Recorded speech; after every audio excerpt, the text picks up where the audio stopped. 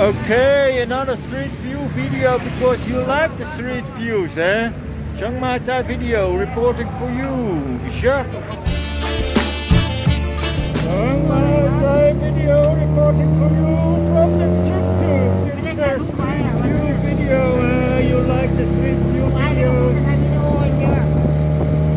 So it's a street view video, but without the background noise. Yes, the background noise was overwhelming, so we have to do something else with the sound. Yes, we can add some music, and we will add some music, but it will be some background music. No, what we do today with this street view, we're gonna talk about life in Chiang Mai now, June 2022. Live in Thailand. Can you come to Thailand June 2022? Yes, of course you can come to Thailand. You can come many moons already. But now it's getting more easy. It's getting more easy every time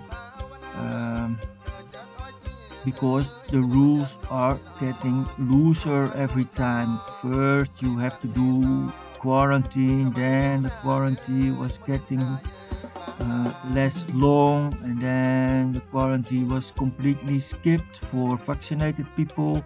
Then you have a limited quarantine for unvaccinated people. Now the situation now, June 2022, is you only have to do a PCR test before you come. Yes, you can do a PCR test when you arrive, but that's not that smart, because then you have to wait for the result in some facility, hotel. So you take your PCR test before you travel, and if it's okay, you can have access to Thailand with your Thailand pass, because the Thailand pass is still effective. It's an app. It's an app on your phone, and it registers your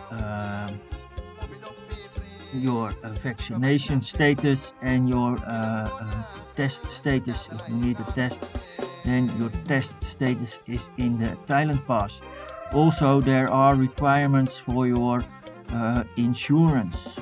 Yes, you already need an insurance for traveling, but now you need an extra insurance for health. And then you say, oh, I already have an insurance for health in my home country. Yes, but it has to be specific. There are some specific rules, and it has to say you are,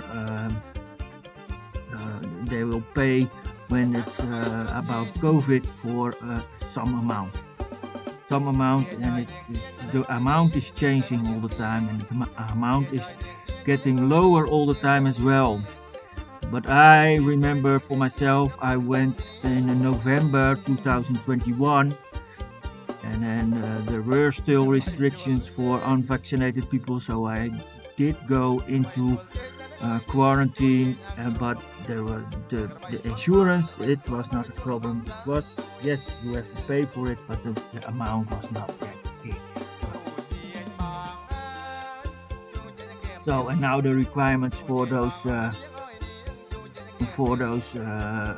insurance, they are lowered, so the amount will be even lower. That should not be a problem. If you can travel to Thailand, if you have the money to travel to Thailand, you have the money to pay your insurance as well. So get your Thailand pass, and I see on the interweb people bragging about getting their Thailand pass within hours. Maybe for you it takes a day or a day and a half, but it's not that big a problem. Then you can arrive in Thailand with your 30-day visa exemption, or if you want to stay longer, you will ask for a visa in your home country. You can ask for a tourist visa, for example, for 60 days. So that's completely no problem coming into Thailand. Everybody can come. Okay, it's low season. They say it's the rainy season. I didn't see that much rain. If this is rainy season, it's it's named completely wrong because there is there is some rain sometime, but then in Holland we have rainy season all year long. No, but yeah, traditionally it's low season. People don't travel to Thailand in this months in June, July, in summertime. In summertime, they mostly go to other places around the world. People are going to Thailand when it's winter in the rest of the world. Then you can encounter here nice weather. But it's not all about the weather. It's about the culture. It's about everything you can see, everything you can experience here in Thailand. That's why you come to Thailand, and that's why you should come now.